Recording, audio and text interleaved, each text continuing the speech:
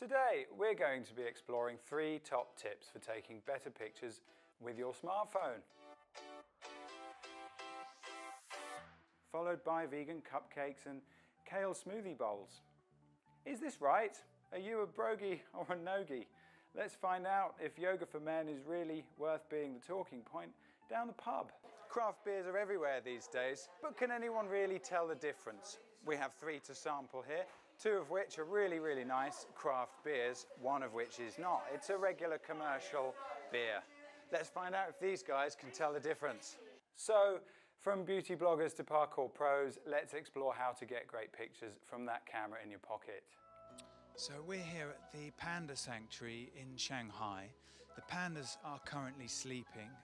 We're about as close to the pandas as we can possibly get. They're just in this bamboo shelter behind me, and the enclosure is very heavily guarded, and we've got special access here today in order to get us in the enclosure. No, that's Gordon's wine bar. No, stay here. Yes, we need to sell this footage. Yoga trips can change lives, but finding the right one may sap your core strength before you've even started.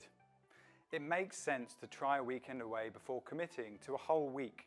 Perhaps choose a teacher you know or like the sound of and see if they're running anything that suits. You could pick an inspiring location and see what teachers are hosting holidays there. If you can't move for downward dog opportunities, then free your mind and body with my pick of inspiring yoga trips, meditation breaks and fitness holidays around the world. Today I'm going to be taking some street photography pictures in London. I've brought my favourite camera out with me, the Canon AE1. It's a real film camera. You just can't beat real film. The tonal range, the grain, it's a great piece of kit. So come on, let's take some pictures. More and more men have been getting into yoga. It's been proven to promote weight loss, reduce stress and even increases deadlift strength down the gym.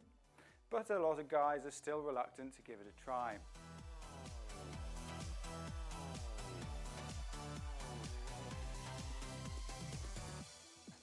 Wow, we need a wine after the